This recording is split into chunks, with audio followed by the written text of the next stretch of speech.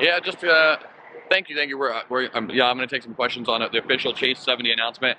We'll start right here in the front. You with the black eye. Yeah, you and the black eye.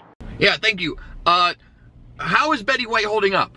Yeah, good question. Betty White is holding up really strong. She's been a workhorse all season. 29 games in, shoot over 20,000 miles, 5 oil changes. She's a workhorse. She's a Heisman candidate. I would say she's the front runner for the Heisman. I mean, how many players do you know has been playing in 29 games cross country? She took a little ding, but she's okay. We're gonna bang her. She's gonna just keep on moving. She's a gamer. She's a baller. She's a playmaker and a shot caller. Next question.